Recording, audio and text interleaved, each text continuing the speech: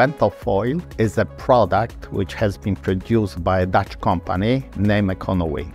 This is a very innovative development because of its wing-shaped element, creating high propelling forces. Savings which we are expecting to achieve are approximately 10%. The first results are showing that we are matching what we wanted to achieve. VentoFoil is one of the fuel-saving appliances that has been installed on our ships. At the moment, I must say, installation went very successfully, very promising.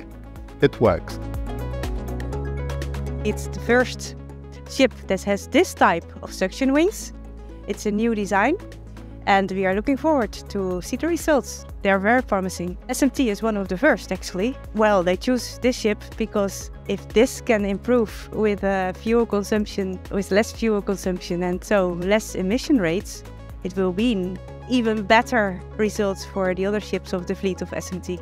The wings themselves are built in Holland by eConowind. It's a simple hydraulic unit that makes them move. And on top is the wing. It's aluminium mainly, so not so heavy as they might seem, like with an aeroplane. Those wings have a very nice property. They can be stored, and that's very practical when you have to pass under a bridge or when you have to do a loading situation in port. You can just fold the wings down in their containers and they are not in the way anymore. This is the brain where we can control our VentoFoil system, and we can do it manually with a menu, port side wing or starboard side wing, or we can do it automatical. This is the automatical screen. She sails all by herself. On the wing, on the top, you will be able to see a anemometer that's measuring the wind speed and wind direction, and the wing will turn towards the best wind position.